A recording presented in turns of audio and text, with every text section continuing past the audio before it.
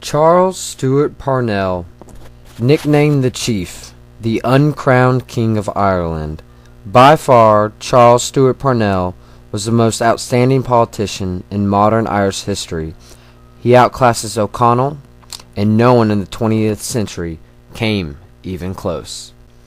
Charles Stewart Parnell went into politics in the mid-70s. He opposed British rule and wanted the total land reform. As a Protestant born in County Wicklow, he was part of the old Irish Anglo ascendancy. He owned and managed a huge estate called Avondale in the county of Wicklow, and he was also half American. His mother was from New Jersey, and he spent 2 years in the United States in the 1870s with his brother. While there, he did not associate with the Irish-American community.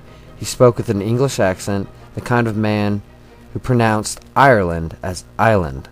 He was very reserved and standoffish. He did not talk about his money.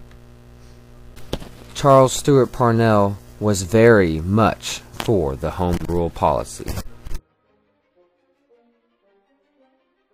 The Home Rule definition was all domestic policies in Ireland would come under an elected Irish legislature and be executed under the British Parliament and government.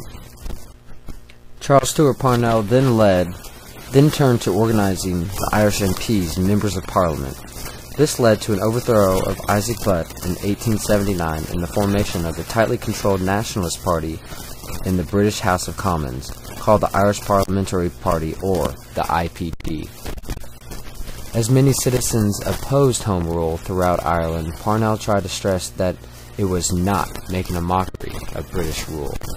Finally, the time has come. In 1886, the Home Rule Bill was proposed. Gladstone spoke for about 5 hours. It split his own Liberal Party. Followers of the radical Joseph Chamberlain broke away as the Liberal Unionist and brought the government down. Joined the Conservatives. As a good friend of Parnell, Gladstone's first Home Rule bill failed. His government fell, and there was a general election in which Home Rule was the main issue.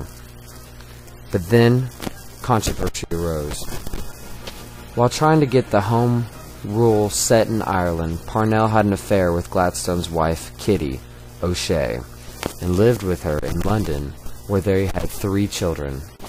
This was, of course, looked down upon in all of the community, and it was just a mockery just to even think that someone like Parnell could do this to someone like a good friend like Gladstone. They were both going for the same issue, and now they were facing something much even worse. This became a sensational scandal. Gladstone and his Liberals abandoned Parnell because strict attitudes among Liberal voters had arose.